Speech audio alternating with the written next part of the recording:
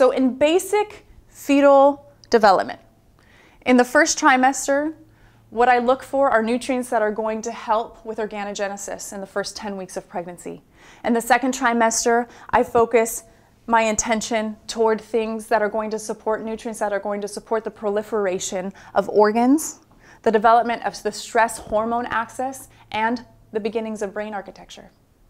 And in the third trimester, I've got to go to the brain. The brain volume in a fetus grows 260% in the third trimester alone, and an additional 175% in the first month of their life. What are the cofactors to create a healthy brain?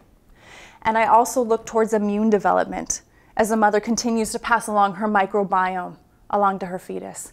And also, ironically and interestingly enough, how do we help start develop palate? Because it is not at 6 months in a high chair that we are introducing food to our children. It is beginning in the second trimester at 20 weeks and fusing even more into the third trimester, and then a continuation of that palate development into breastfeeding. And it all depends and is contingent upon how the mother approaches her phytonutrient composition. So how many rainbows can she eat in a day through colorful fruits and vegetables, nuts and seeds, whole grains?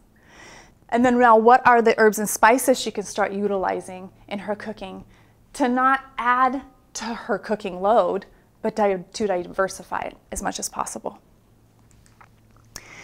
We know that the quality and the quantity of the nutrition that you eat, the stress, the pollutants that you expose your body to while pregnant, will all affect the generational health of your family for 3 generations.